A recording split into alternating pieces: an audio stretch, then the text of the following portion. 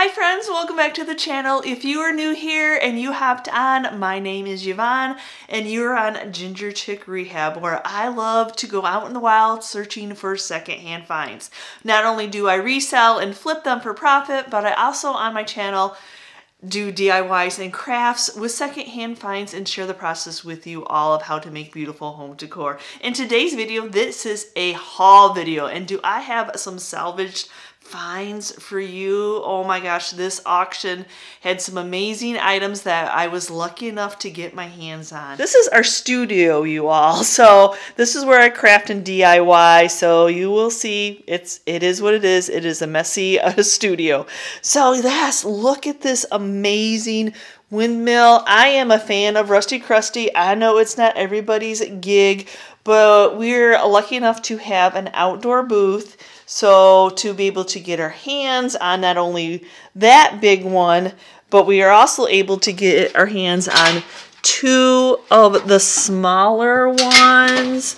Oh my gosh, just beautiful, beautiful Rusty Crusty salvaged pieces, windmill pieces and parts. I might have to keep one for myself, but oh my gosh. So that was a good find. A small little ladder, if you leave it as is. I've painted them up and done transfers on them, and they're gorgeous, gorgeous. And then these two trellis pieces. Oh my gosh, look at the glass. Look at the glass. Now, I know it's not anything I can ship, but I have sold to people that have seen stuff on my channel, y'all. So I'm just gonna, I'm just gonna go through these. And this is a lightning rod. Oh my gosh, I can't believe I just happened to be at one of the auction sellers. This was a multiple auction with multiple auctioneers going, and I've always wanted to get a lightning rod. And apparently my daughter, who worked at the antique store, said that when these are in the sun, they turn white. Did you ever know that? I did not know that. So that was a good find. And y'all, I know that not everybody's that type of a reseller, but I just love to share with you. If you're looking for these pieces and parts and you always wonder, where did people find these? Sometimes they're auctions. They're estate auctions. This is an auction that happens every Wednesday in Shipshewana that has multiple auctioneers. So if you're looking for some salvage finds, that's a great place to go. This sign was super cute. Primitives are primitives, and they have a heart. Oh my gosh. So it looks like it was made from like an old type of cutting board, which is very interesting. And then these are just two, I don't know if they came from a bed, like a crib. I don't see any pieces and parts, but these could be trellis, these could be blanket. There's so many options that you could do with these pieces. Now, my husband, Chris, if you're new to our channel, is a tool guy. He fixes up tools, resells them. So he will take a Rusty Crusty tool like this. This one might be a little far gone, and he will put it in a solution, and he will make it all prettied up. It'll still have that beautiful antique look, but it'll be a little bit more usable.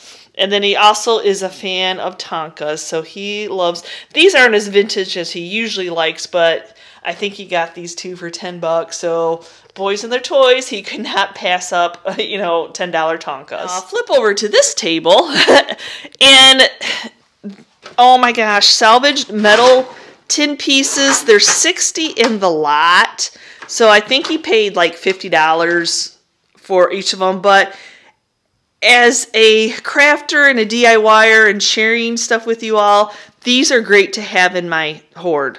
They're just awesome. So that made them less than $1 a piece. So well worth the investment.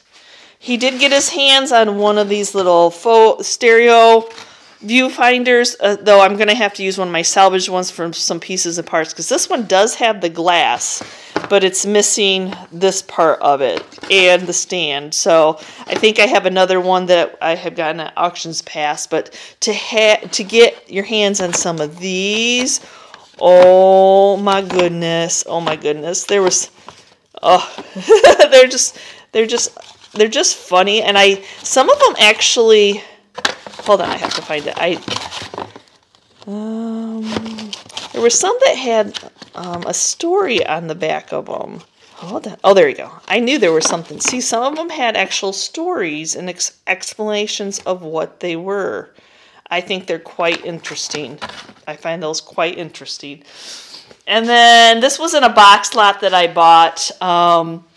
And I'm like, oh, well, a nice little box. I would change these out because these little wire pieces make it wonky. Put some hinges. That's what I love to do. I love to find items that I can make over. So this piece is perfect. I thought these that came in the same box lot were just gorgeous. Gorgeous. Not everything do you save. I have a whole table of stuff, and I'm like, yeah, I'm going to donate that. So, and then I did bid on a blue bowl because I have some blue fans. So nice blue crock bowl. This one was with it. So 2 for 1. A BB pottery crock. Look at that. Beautiful. Oh my goodness. Beautiful. Beautiful. A sock form. Like a sock dry form. Wish there was 2, but I'll take 1. I will take 1, y'all. And then this is, I think this is like that Pennsylvania painting. I haven't looked it up. So this is just a cute, some people collect this type of painting, so I have to look that up and check that out. One of the boxes, this is what the box was. It was a tin box. Okay, I will salvage and keep on that. Yeah, like I said earlier, I am a rusty, crusty girl. And then this is just another metal box underneath it. You know, those always do come in handy.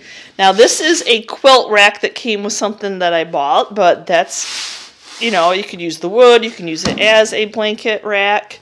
I did actually bid on this because I was curious. It is actually a 13. It is a ball 13, which, you know, the rumor, the wise tale is that during Prohibition times, people used to break the 13 because they thought it was bad luck. Unfortunately, this one does have a chip. It does have a chip right there. But it's the story that goes behind the number 13 that was interesting to me. So I don't know the date of this one. You tell the dates by the way that the ball is on the jar. So I'd have to, you know, try to compare the writing.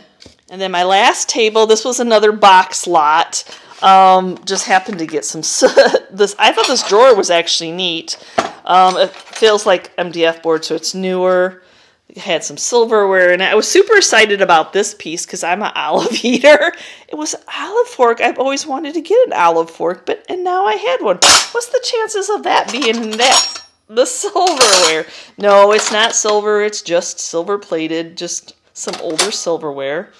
This was another little salvaged box. I'll definitely keep on this cute little frame.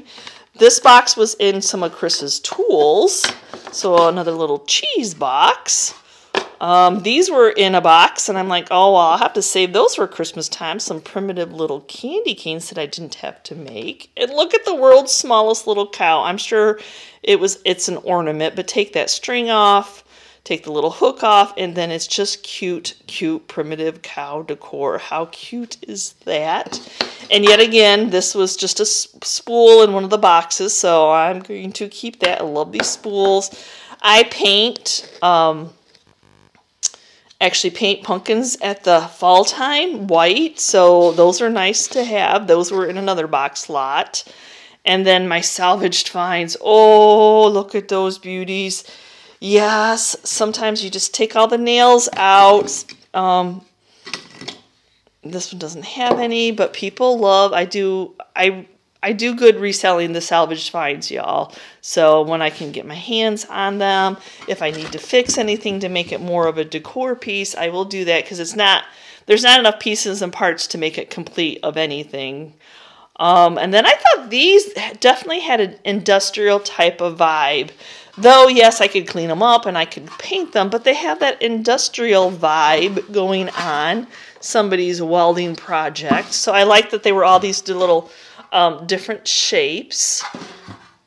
Especially the star. I got a couple. Oh, my goodness. So I got a couple of the stars, a couple of the arrows, a hashtag, hashtag. So those were fun. Those were very fun. And I know this is like an old cheese box. But look at the age. There's something about these staples aging that just caught my eye. This is not the original. They had this lid in with it, but as you see, it's not even the same size or the same wood. But this is just beautiful. Put some dried flowers in there, put some decor in there. I wouldn't do anything with it because it's just that age. That age is just beautiful. I could do some writing on it maybe to give it a little bit more character. We'll see. You never know. You never know what I get inspired to do. And then I thought the soda fountain was super cute. Super cute. Like I said, I just happened to be at one of the booths that nobody was at. So a lot of times I can't touch signs. Signs are crazy, go crazy high. So especially since I can make signs, I'm like, no, I won't go crazy high for that. And then this is fun. I've been looking for one of these to put my salvaged finds in my booth. It's kind of hard to figure out how to display them because a lot of times they are chippy or I've painted them and they're still, you know, they're so a metal basket is nice. I wish it did have, it's a collapsible one. Easy for you all to say. So we'll have to make some type of a base to get it up a little. Right now I just have it in a wire basket on a stool in my booth. And I'm probably beating up my stool a little bit. I'm probably going to have to repaint it. And are these not gorgeous? So one of the auctioneers had a ton of these. Though I was kind of sad because when I got like the third bid on them. And then when, so there was multiple, so you could bid multiple times. And then when I actually got my hands on them, I'm like, oh, these are nothing. These are nothing. So especially like these two, since I got that other, let me see, since I got that other piece that had a sign, I might make them into, you know, at least one maybe into sign because it's not nice board. So to make it nice board, it still wouldn't have that heaviness to it. I could sand it, I could oil it, and that would just make it feel so much better than what it feels like. But it's just that very light board. Make great decor pieces. Yeah, I guess you could, you know, put food on it if you wanted. So I don't know. I'm kind of on the fence what I want to do with them now. And I thought this was unique. I've always seen the round ones, a ball jar carrier. I have so many ball jars, y'all. But I just loved it for the carrier. And then, like what I was saying, all the ball, there's a different writing on each of them. So if there's a Google search that you can look and that identifies the age. So each one of the jars has like a number on the bottom. Like I was showing you the 13 if that was new to you. But see how the ball is a little bit different comparative to each one of these. Like this one you can barely even see. Here's another older one. See how this one still is a little bit different. Ah, so hard to see them, isn't it? So, no, I don't think that. Let me see if I can get. So they're still all just a little bit different. Actually, those might all be the same age. But you can definitely tell that this one is different than that one. So that's how you identify the age of a ball jar. Apparently, they changed their writing. Okay, and my last stretch. This was in a box lot, something I bought. I'm like, well, I'll have to hoard onto those nice berries. And I was on the fence if I was going to donate this or send this to an auction. But my daughter thought it was cool, so I'm like, well, if she thinks it's cool, I should save it and see if somebody wants to purchase it. Or maybe she wants to use it in her own decor. Yet again, some of Chris's... no, this was in my lot. This is just a pulley, like a barn pulley. Like to slide your door back and forth. A cast iron lion knocker. Though black sells the best in cast iron for me. And that's what I do. I paint things up and I flip them if I see a need for it. So, and then this was just some pieces of wood. Even though this is, it's got like a carving or a pencil drawing or something. It's so faint. It's so hard to tell. So I'm on the fence what to do with this piece, but it's a nice little aged piece of wood. No signature or anything, but it's, even if you hung it on your, I don't know if you could really see it, unfortunately. I don't know if the wood aged or she did it and then it stained, you know, it was so faint. I thought it was just a back of a frame at first, but then you see that cute kitty cat when you get up close. And this is just a checkerboard. I can sand that down and make a sign out of that. You can make a sign out of anything. And then here's some more of the salvage pieces, which were the metal pieces came with it. I think that's a trap of some kind. But yes, yeah, just taking the nails out, cleaning these up. I have repainted a few that are a little bit worse for wear, because not everybody has the same vision for the chippy goodness that I do. So, but these are just nice, like, pieces of corbels. So beautiful decor pieces. A couple matching candlesticks that need a new paint job. Nice height to them. Very nice height to them. These are, so what kind of rakes are these, you all? There was 3 of them. So give me a comment down below if you know what these kind of rakes are used for. I think they're beautiful decor pieces to hang on the wall. Put in, if you had all 3 of them, you could put them in a crock. You could hang like an old apron, a little baggie, linen, doily, dried herbs or flowers. And I love them natural. I think that they are awesome. These are just probably some feeding pans, but they're that galvanized tin that I love. And that, I can't remember which box that might have came in the metal box, because in the metal box there were these tins, and even though they are beat up, I have visioned for some decoupage paper. I love that they're aged, and I would not paint them up at all. They're just gorgeous. And then my last 2 are these little, so they're little desks, little writing desks. They definitely are that primitive vibe. I would not paint these up either. You all, sometimes you just leave good enough alone, because even though you try to get that chippiness with techniques, it's just not the same with that age. I mean, imagine how many times this guy was lifted up. How many times was he lifted up that, yeah, a piece of his wood is missing. So, yeah, sometimes you leave good enough alone. And I just have to let you know that, you know, we mix our antiques in with our crafts and our booths because we are on the craft side of the antique mall. So we are allowed to that. Now, if we were on the true antique side, we could only have antiques. So this is, I always like to share the stash that I usually will donate, send to auction. We have a local auction that does once a month auctions that we'll send a box lot to. And if we make $5 off it, I'm happy. If not, and it doesn't sell, then, you know, you pay $5 a lot to try to sell it, is how that works. And then we will, you know, send it to Goodwill. You try to get some of your money back, but not always. So these are just some pieces and parts that sometimes I don't want to deal with. I'm on the fence about this little clock because it does not work. It is heavy metal. What gets me is this. Oh, the gears in the back. So it's missing its backing, but oh my gosh, I wish it worked. I so wish it worked.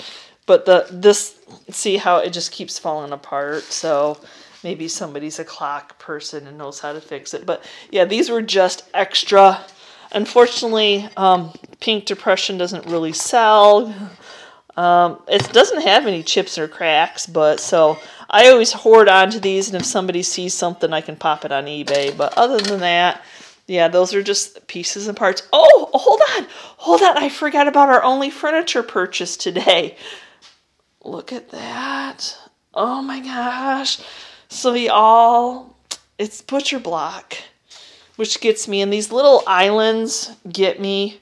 Though I think this was used for chickens. Y'all, I'm sorry. Yeah, look at like how this is. Can you see that? See the indent of how this is wore?